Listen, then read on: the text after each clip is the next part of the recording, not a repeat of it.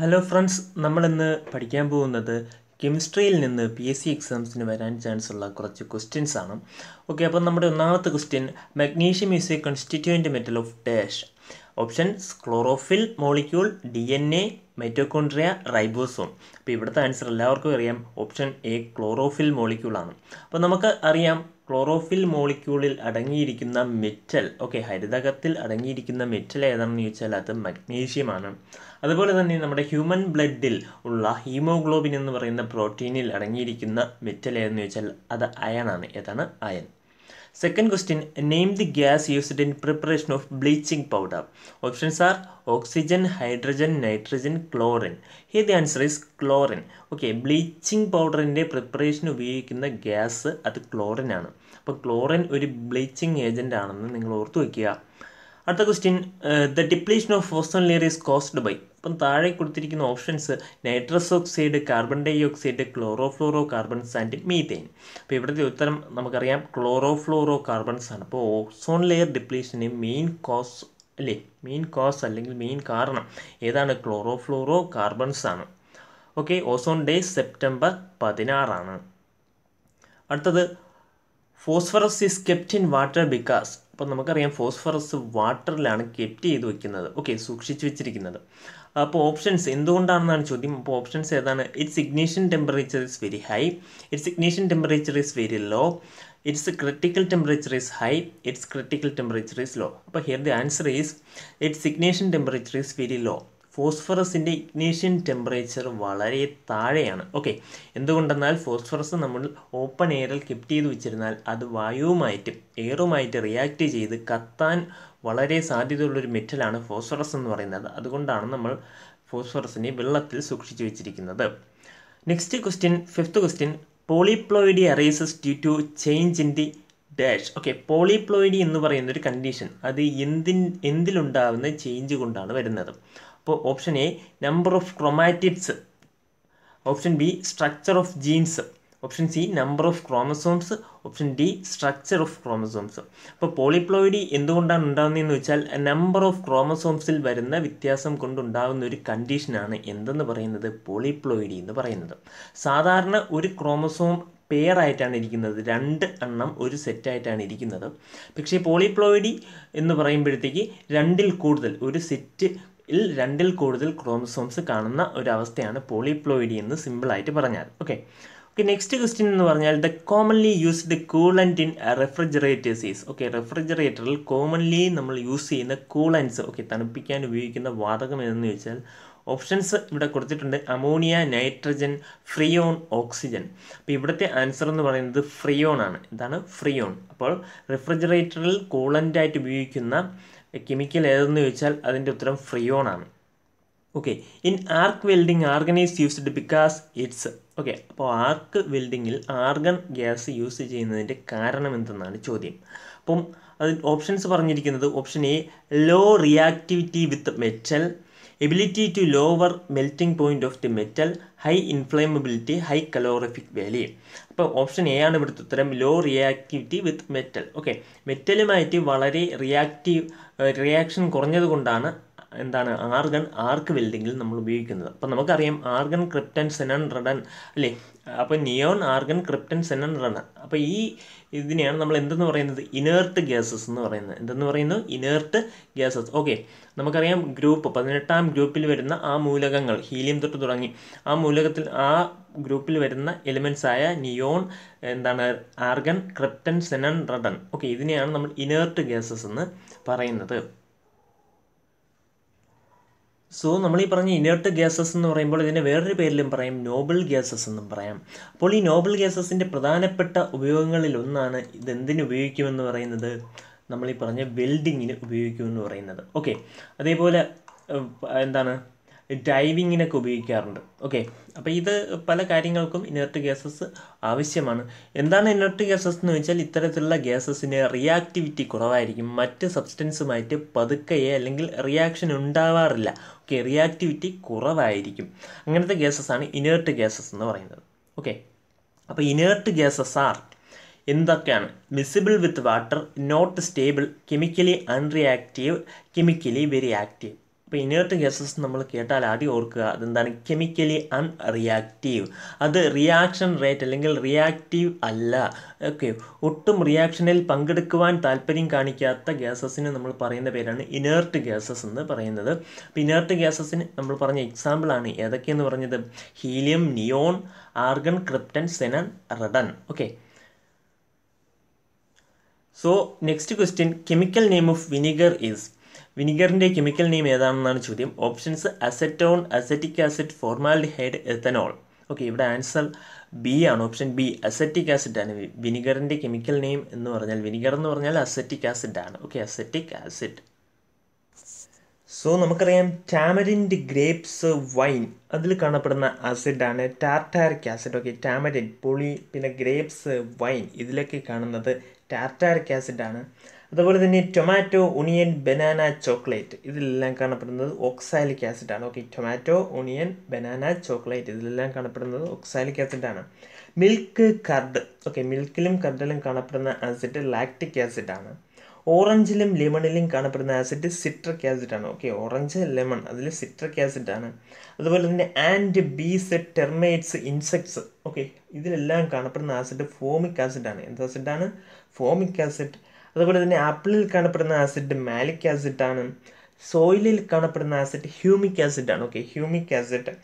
Palm oil കാണപ്പെടുന്ന acid palmitic ആസിഡാണ്. Okay, palmitic acid. ടപ്പിയോക്കയിൽ കാണപ്പെടുന്ന acid prussic ആസിഡാണ്. Okay, prussic acid അല്ലെങ്കിൽ ഈ പ്രൂസിക് ആസിഡിൻ്റെ വേറൊരു പേരിൽ നമ്മൾ വിളിക്കും, എന്താണ്, ഹൈഡ്രോസയാനിക് ആസിഡ്. ഓക്കെ, ഇനി നമ്മൾ പറയുമ്പോൾ എന്താണ്, കോള ആൻഡ് സോഫ്റ്റ് ഡ്രിങ്ക്സ്. കൊക്കക്കോളയിലും സോഫ്റ്റ് ഡ്രിങ്ക്സിലും കാണപ്പെടുന്ന ആസിഡ് ഏതാണെന്ന് വെച്ചാൽ കാർബോണിക് ആസിഡാണ്. ഓക്കെ, എന്താണ്, carbonic acid. Okay, carbonic acid and phosphoric acid, ഇത് രണ്ടും കാണപ്പെടുന്നുണ്ട്. ഓക്കെ, കോളയിലും സോഫ്റ്റ് ഡ്രിങ്ക്സിലും കാണപ്പെടുന്ന ആസിഡുകൾ carbonic acid and phosphoric acid. അതുപോലെ തന്നെ യാം, ചൈനയിൽ കാണപ്പെടുന്ന ആസിഡ് ഓക്സാലിക് ആസിഡാണ്. ഏതാണ്? Oxalic acid. സോ നമ്മുടെ നെക്സ്റ്റ് ക്വസ്റ്റ്യൻ എന്താണ്, what causes the മോട്ട്ലിംഗ് of the dental enamel. Okay, dental enamel, പല്ലിൻ്റെ ഇനാമലിൽ കാണപ്പെടുന്ന കളർ വ്യത്യാസം. ഓക്കെ, ചില നിറവ്യത്യാസങ്ങളുണ്ട്, അതിനെയാണ് നമ്മൾ എന്തെന്ന് പറയുന്നത്, മോട്ട്ലിംഗ് ഓഫ് ടീത്ത് എന്ന് പറയുന്നത്. ഓക്കെ, അപ്പോൾ മോട്ട്ലിംഗ് ഓഫ് ടീത്ത് എന്ന് പറയുന്ന ആ ഒരു അസുഖം, ഓക്കെ, അസുഖത്തിൻ്റെ കാരണം എന്താണെന്നാണ് ചോദ്യം. Options high level of chlorine in water, high level of nitrate in the water, high level of fluorides in the water, high level of calcium in the water. Okay, ഇവിടെ ഉത്തരം എന്താണ്?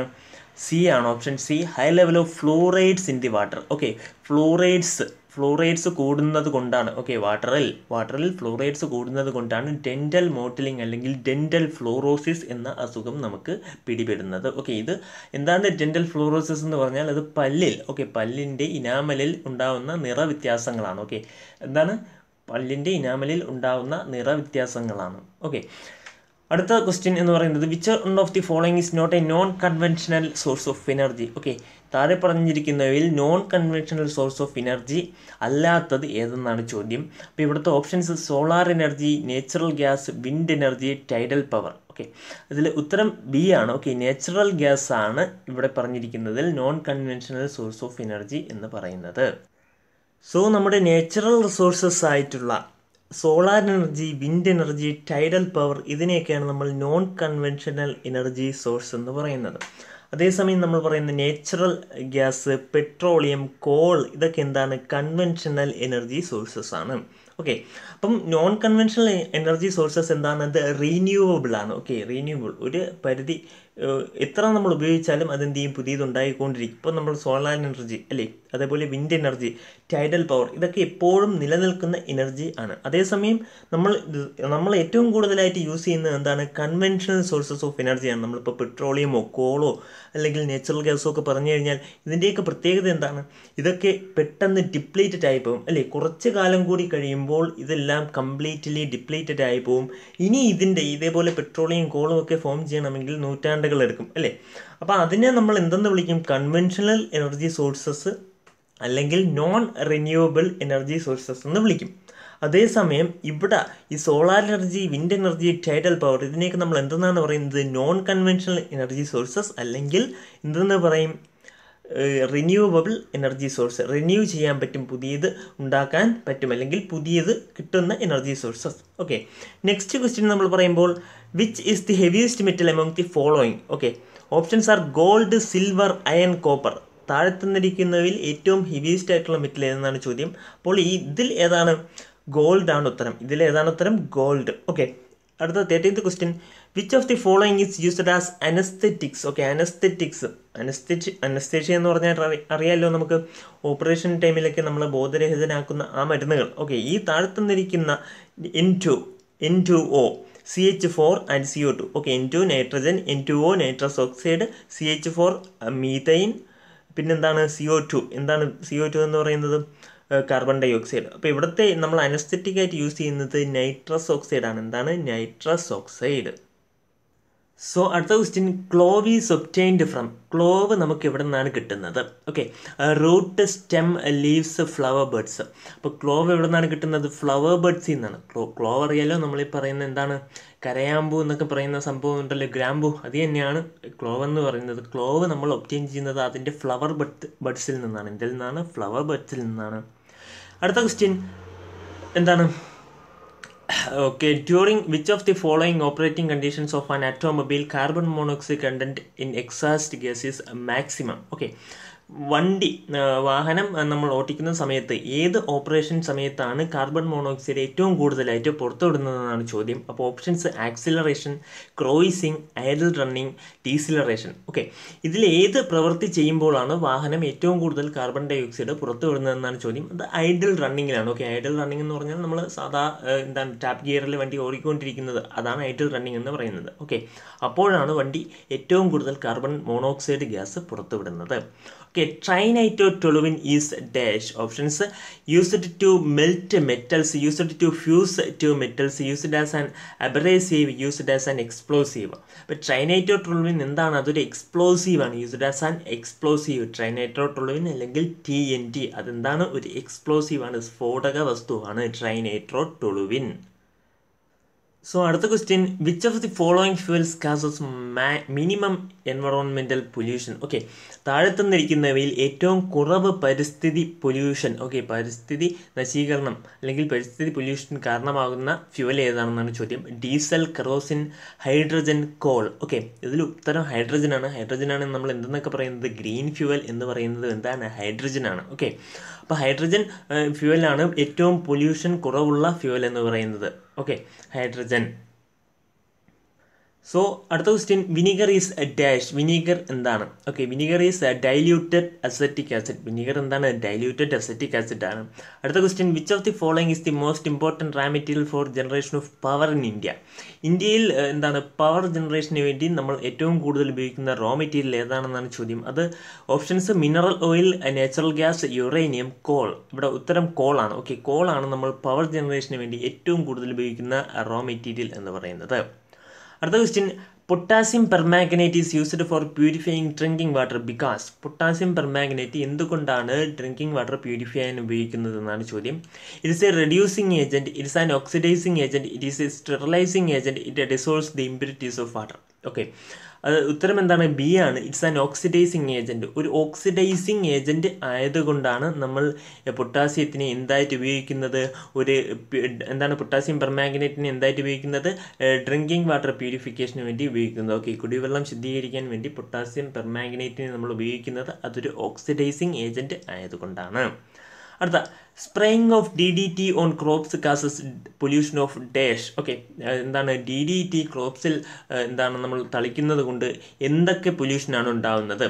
Air and soil pollution, crops and air pollution, soil and water pollution, air and water pollution. അപ്പോൾ ഇവിടെ ഉണ്ടാകുന്നത് soil പൊല്യൂഷനും water പൊല്യൂഷനുമാണ്. Okay, DDT നമ്മൾ use ചെയ്യുന്നത് കൊണ്ട് മെയിനായിട്ട് ഉണ്ടാകുന്നത് soil പൊല്യൂഷനായിട്ട് water പൊല്യൂഷനാണ്.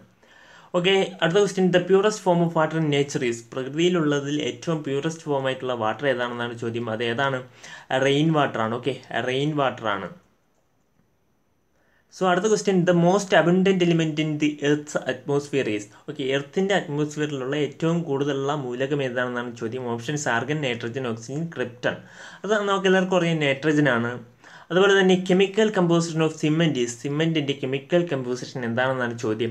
Limestone and clay, limestone clay and gypsum, limestone and gypsum, clay and gypsum. Okay, ഇവിടെ answer എന്താണ്? Limestone, clay and gypsum. അപ്പോൾ സിമെൻറ്റിൽ അടങ്ങിയിരിക്കുന്നത് എന്തൊക്കെയാണ്? Limestone അടങ്ങിയിരിക്കുന്നുണ്ട്, clay അടങ്ങിയിരിക്കുന്നുണ്ട്, ജിപ്സവും അടങ്ങിയിരിക്കുന്നുണ്ട്. ഓക്കെ, ലൈംസ്റ്റോണും ക്ലേയും ജിപ്സവും കൂടി ചേർന്നാണ് എന്ത് ഫോം ചെയ്യുന്നത്? സിമെൻറ്റ് ഫോം ചെയ്യുന്നത്. അടുത്ത question, the chemical that is used to ripen mangoes. Okay, mango റൈപ്പനിങ്ങിന് വേണ്ടി ഉപയോഗിക്കുന്ന കെമിക്കൽ ഏതെന്നാണ് ചോദ്യം. Calcium sulphide, calcium carbide, calcium carbonate, calcium chloride. Okay, ഉത്തരം ഏതാണ്? കാൽസ്യം കാർബൈഡ് ആണ്. കാൽസ്യം കാർബൈഡ് ആണ് മാംഗോ റൈപ്പനിങ്ങിനൊക്കെ വേണ്ടിയിട്ട് നമ്മൾ ഉപയോഗിക്കുന്ന കെമിക്കൽ. ഓക്കെ, അടുത്ത question, the main protein found in milk is. മിൽക്കിൽ പ്രധാനമായി കാണപ്പെടുന്ന പ്രോട്ടീൻ ഏതാണെന്നാണ് ചോദ്യം. Albumin, globulin, globin, casein. Okay, ഇവിടെ ഉത്തരം കേസിനാണ്. ഓക്കെ, പാലിൽ കാണപ്പെടുന്ന പ്രധാനമായിട്ടും കാണപ്പെടുന്ന പ്രോട്ടീൻ ഏതാണ്? കേസിനാണ്, കേസിൻ. സോ അടുത്ത question, which of the following is A natural polymer. എന്താണ് താഴെ കൊടുത്തിരിക്കുന്നവയിൽ ഏത് ആണ് നേച്ചുറൽ പോളിമർ എന്നാണ് ചോദ്യം. അപ്പോൾ Bakelite, nylon, polythene, starch. Okay, ഇവിടെ ഉത്തരം ഏതാണ്? ഡി, സ്റ്റാർച്ച് ആണ്. സ്റ്റാർച്ച് ആണ് നേച്ചുറലി കാണപ്പെടുന്ന ഒരു പോളിമർ എന്ന് പറയുന്നത്. ബാക്കി ബേക്കലൈറ്റ് ആർട്ടിഫിഷ്യൽ പ്ലാസ്റ്റിക് ആണ്. അതുപോലെ തന്നെ പോളിത്തീൻ, നൈലോൺ. ഓക്കെ, നൈലോൺ ഇതെല്ലാം എന്താണ്? ആർട്ടിഫിഷ്യൽ ആയിട്ടുള്ള പോളിമേഴ്സ് ആണ്. അതേസമയം സ്റ്റാർച്ചാണ് നമ്മൾ നേച്ചുറലി കാണപ്പെടുന്ന പോളിമർ എന്ന് പറയുന്നത്. ഓക്കെ, അപ്പോൾ ഈ മോണോമേഴ്സ് ചേർത്തുണ്ടാകുന്നതാണ് എന്തെന്ന് പറയുന്നത്? പോളിമർ എന്ന് പറയുന്നത്. നമ്മൾ റബ്ബറിൻ്റെ മോണോമർ പഠിച്ചിട്ടുണ്ട്, ഐസോപ്രിൻ എന്ന് പറയും. റബ്ബർ, നേച്ചുറൽ റബ്ബറിൻ്റെ മോണോമർ എന്താണ്? ഐസോപ്രിൻ എന്ന് പറയുന്നുണ്ട്. സോ ഫ്രണ്ട്സ്, നിങ്ങൾക്ക് ഈ വീഡിയോ സീരീസ് ഇഷ്ടപ്പെടുന്നുണ്ടെങ്കിൽ നിങ്ങളൊന്ന് ലൈക്ക് ചെയ്യുക, കമൻറ്റ് ചെയ്യുക, സപ്പോർട്ട് ചെയ്യുക. ഓക്കെ, അപ്പം ഇനി ഇതുപോലത്തെ ബയോളജി, അതുപോലെ ഫിസിക്സ്, അങ്ങനെ അതിനുള്ള ക്വസ്റ്റ്യൻ സീരീസ് വേണമെന്നുണ്ടെങ്കിൽ നിങ്ങളൊന്ന് കമൻറ്റ് ചെയ്യുക. ഓക്കെ, എന്താണ് പ്രിഫറൻസ് എന്ന് വെച്ചാൽ അതൊന്ന് കമൻറ്റ് ചെയ്താൽ അതനുസരിച്ച് എനിക്ക് വീഡിയോ പ്രിപ്പയർ ചെയ്യാമായിരുന്നു. So thank you friends, thank you.